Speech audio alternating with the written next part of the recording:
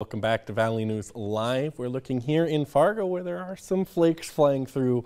Those street lamps and those roadways are not looking all that good out there. And it's a first alert weather day from tonight into tomorrow, as even though the snow might be winding down by tomorrow morning, we're going to continue seeing those strong winds which will reduce visibility. So let's take a look at what we've received so far in the way of snow reports. Grand Forks, our big winner, at 8.5 inches. Emmaville not too far off at 8 inches. Devils Lake and Detroit Lakes both at 6.5 inches, despite being on opposite sides of the area. And Moorhead at 4.2 inches. We're seeing about 4 here in Fargo.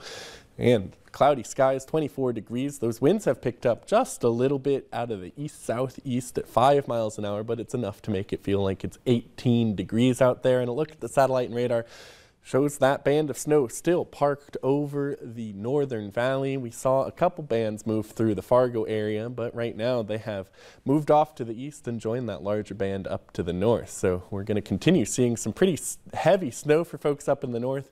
We're expecting some big snowfall totals as we get those in. I'll update you, but those winds will continue to be an issue.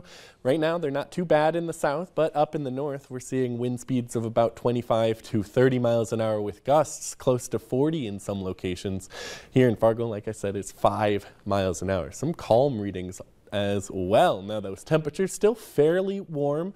We're trying to hold on to those upper 20s in Lakes Country, Alexandria at 27, and out to the west, Jamestown is at 15 degrees. They've actually warmed up over the last hour or so. Now as we continue moving through the overnight period, we're going to watch that band keep sitting right there until the early morning hours of the morning on Sunday. Here we are about 3:30, and pay attention to those winds. Those yellow arrows are wind speeds of 30 to 40 miles an hour. Those greens from 20 to 30. Now, as we continue moving through toward about sunrise, we're going to see that snow continue to wind down, become a little less organized as it moves its way off to the east and to the south, but we'll still be dealing with that heavy snow for folks in the northern valley. And out to the west, that wind will have actually increased for many folks. Those gusts we can expect over 50 miles per hour.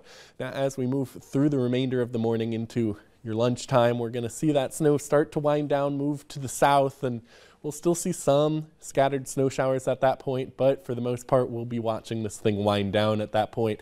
And that that wind will continue to howl out of the north at about 30 to 40 miles per hour. Now, as we move into the evening, we'll be mostly done with that snow, just a couple of remnant flurries here and there, and that wind will start to taper down at that point too. So we will be done with the snow for the most part by around lunchtime, but those winds will result in blowing snow, which will cause those visibilities, particularly out west in open country, to fall rapidly. So watch out for that if you're headed out. Now, for the remainder of snow totals, we're going to see about 7 to 10, maybe a little more inches for folks out to our east. Grand Forks could see another 5 to 8 inches, and here in Fargo, we could see another 2 to 4. Places to the south and west, just about a trace. Now, by the morning, we'll still be seeing some of that snow, temperatures around the 20s.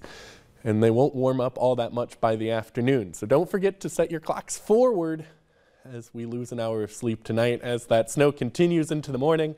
The sun comes out on Monday and Tuesday. It's a bit windy then. And then there's another issue brewing on the horizon Thursday and Friday, some overnight snow there. But as we look into next week, we see those 30s return. So that's looking all right.